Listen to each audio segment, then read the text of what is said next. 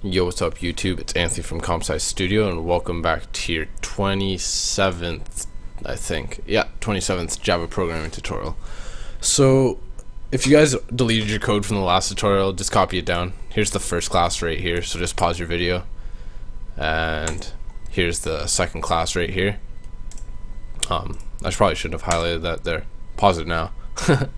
So yeah, once you got that copied down and everything, in the last tutorial we tried to access this private string over here. So if we tried to print out private name, t.private name, we got this error because we can't access private variables from another class unless we do this.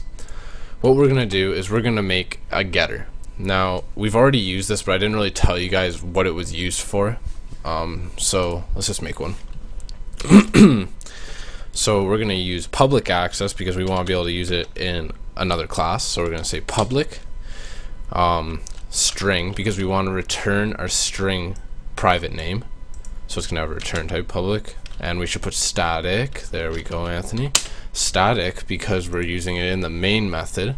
Finally caught myself there. Public static string, and then we're going to use get private name.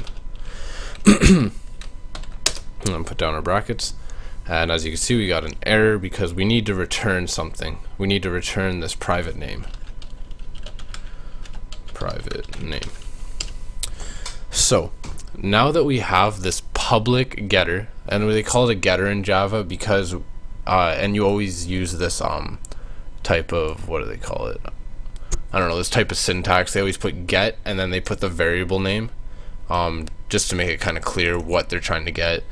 It's called a getter because of get, and then they have a setter because it's set in front of the private name. Yeah, maybe I should put a setter too. Yeah, I'll make a setter as well,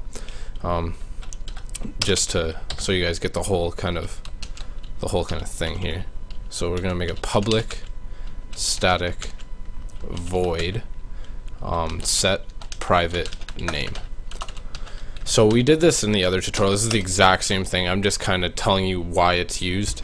And so in here we're gonna have to put parameters because we want to be able to set the value of the private name. So we're gonna put a string string s, whatever you want to call it, and then we're just gonna set whatever we pass into this method to private name. So we're going to say private name is equal to s. So as you can see, we have a setter right here, and then we have a getter. So we can then, this is the only possible way of accessing a private variable from another class. So yeah, this is the only way, unless you make it public, which is bad programming practice. So don't do it. Don't get into bad habits. People will chirp you on forums and stuff if you post your code up and you got public variables all over the place. They'll be like, oh, you're doing it wrong, and they'll just start chirping you, so don't do it. So yeah, let's just go like this. We're gonna go t.set private name, and we're gonna set it to something. We'll set it to Anthony. It's not a very private name, you guys probably know that by now because I say it every tutorial. And then we're just going to s out t.get private name. There you go. So yeah, so far we got t.set private name, and we're setting our private variable here, private name, to Anthony, and then we're just t.get private name.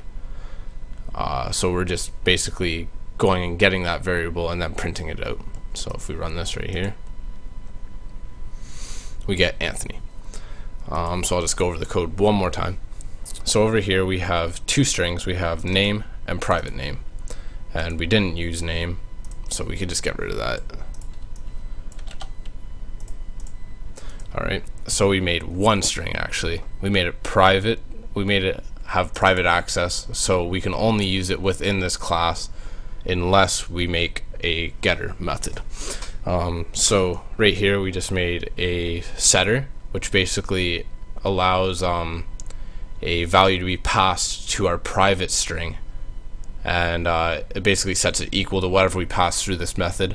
And then here we made a method to get the actual private string from another class. So if that didn't make any sense, please message me if you guys don't understand anything. So yeah, comment, rate, and subscribe, and I'll see you guys in the next one.